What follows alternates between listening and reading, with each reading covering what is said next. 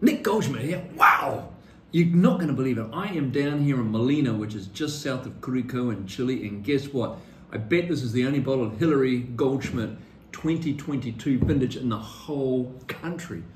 This is a wine I make with my youngest daughter. She actually just qualified as an engineer, a bioengineer in fact, and she's going to be working in San Francisco or in Oakland, and so she'll be closer to home than being at UC Davis, which is a big thrill for me.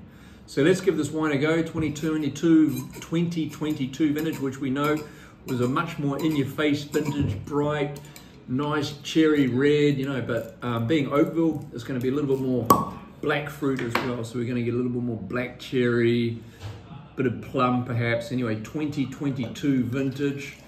Looking sharp in the glass, man, looking sharp. Pretty nice, bright purple. Oh yeah, pouring blueberries, blackberry. Wow, man, you wouldn't believe it. The wine is just so silky, so long.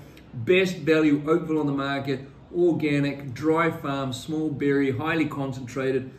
2022 vintage for around about 55, 60 bucks retail. Fantastic. Hillary, Charming Creek, Oakville Cabernet. Cheers.